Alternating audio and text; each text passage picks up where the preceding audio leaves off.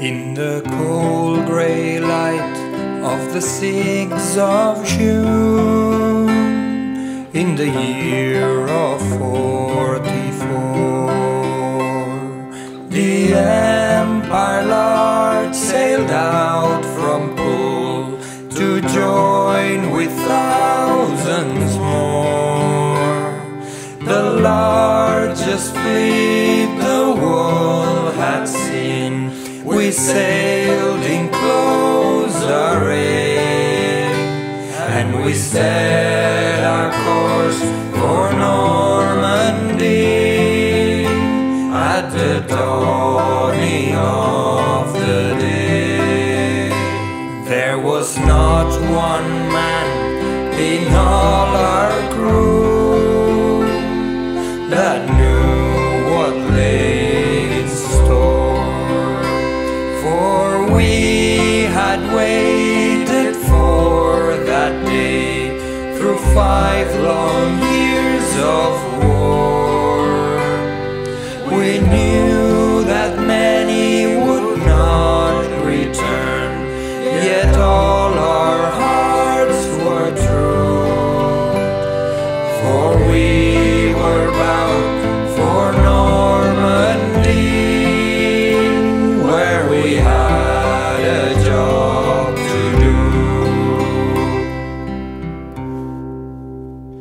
Now the Empire Larch was a deep sea dog with a crew of 33,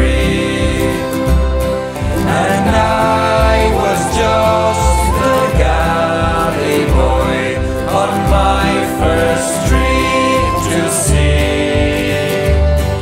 I little thought when I left home of the dreadful sights I'd seen, but I came to manhood on the day that I first saw Normandy.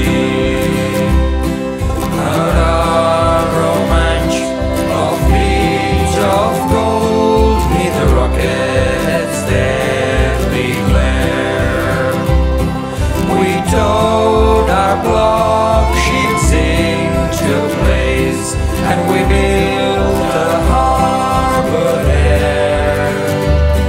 With shot and shell we built it well, as history does agree, while brave men died in the swirling tide on the shores of Normandy.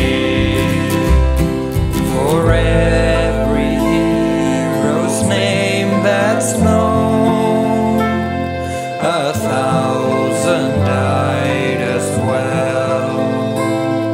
On stakes and wire their bodies hung, rocked in the ocean's swell, and many a mother wept that day for the sons they loved so well. Men who cracked a joke and got just moan as they stormed the gates of hell. As the years pass by, he can still recall